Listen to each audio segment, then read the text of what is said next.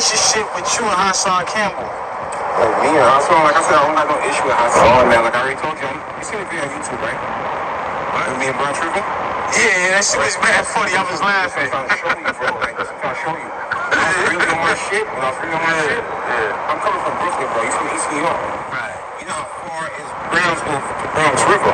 Right. I'm not taking nothing away from Bronx River. Bronx River, they gangsters.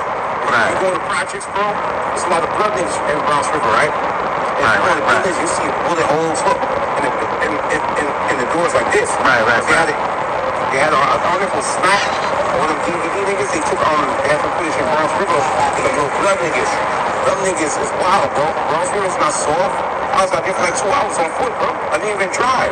I think I did drive, but I parked up on the other side or whatever. And I walked all the way, if you've ever been to Bronx River, from the 4-line train station to get there is a walk.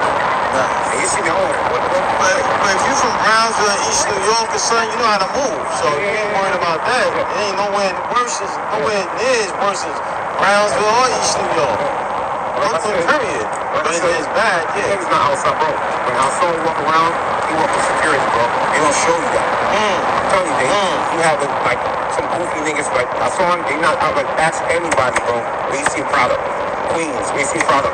Brooklyn, where you see product. Uptown, where you see product. Bronx, where you see product. Jersey. I'm everywhere, bro. Dude, you're not saying that shit can't happen to me. But guess what? And they're gonna think twice about trying to blame me, bro. Because they know, bro, I'm not gonna just sit there and let you do nothing to me. Because my life is online, bro. Fuck that, bro. Things already so let me ask you, what other YouTubers you got beef with? Beef with? Like, I don't even got beef with like YouTubers, bro. Because the niggas are outside, bro. These niggas is on the internet, bro. You heard me? Anytime you see me, I'm outside, bro. You heard?